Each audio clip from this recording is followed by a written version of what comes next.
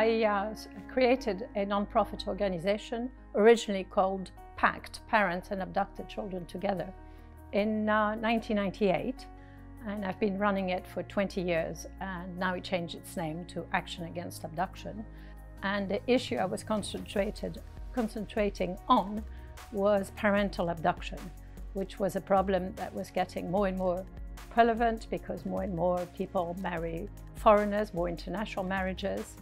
And it's something that affected me personally. And I think that, like most charities, usually they are founded by people who had experienced something that led them to be quite passionate about an issue. One of the things that it helped me is never to feel sorry for myself. So it was onwards and upwards as much as I could. And as long as I worked, as long as I did things, then I wasn't concentrating on myself. And I think the worst thing, if you're capable, is actually to work hard and to continue. I hated holidays, couldn't take a holiday, because once you stop, then you start thinking, and then you don't want to think. I mean, I've been separated from my children for 10 years, and I couldn't gain access to them, so it was a very difficult time. Moving to Washington was the most extraordinary thing because it all happened so quickly. What happened is I went to see Christopher, who was our new ambassador to Germany, and I went to see him as a mother who had lost her children seeking his help. And as he would say, the rest was history. And then quite soon after that, he was posted to Washington, D.C. And he said, "I'm not going to go without you." But it was the most extraordinary, I would say, 6 years of our lives. We loved it. It was a very busy time. We would have like 13,000 people a year come to the embassy.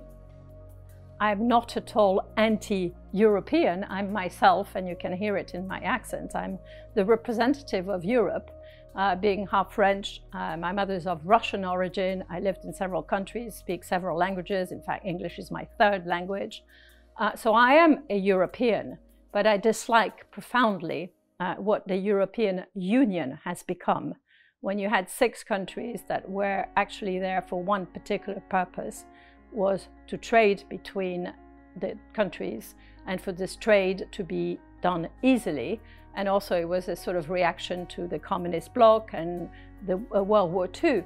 In those days it was a fabulous idea and it worked well, but as the European Union expanded, as Brussels became more and more like an administration, more and more centralized, I could see long term it can't work. And it can't work because the UK is such a different country to the rest of Europe. I mean, we used to call the rest of Europe the continent.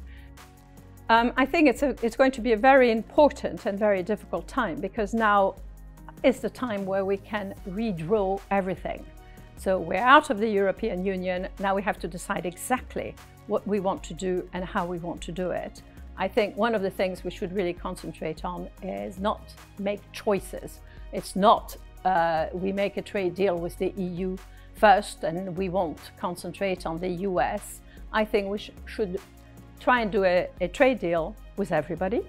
But in the meantime, it is also our time to redraw our barriers and how we want to redefine the future of this country. We have a fantastic opportunity, and I want people to be optimistic about it. And in fact, one of the things why, in my opinion, Boris won is because he was optimistic. I used to talk a lot, obviously, about parental abduction and the law, and now I concentrate more on maybe talk a little bit about the type of life I had, you know, from sort of riches to poor back to, which is sort of like an American theme for a movie. But, you know, I used to be a successful commodity broker in the City of London. I did very well. Then I had my downfall in as much as I lost my children and I was unemployed and I was queuing to get benefits, which is, you know, was really difficult. I had 10 years of struggle, and then suddenly maybe fate played a huge role, obviously. Suddenly something happened and I met this wonderful man and we get on very well, and my life's been completely different.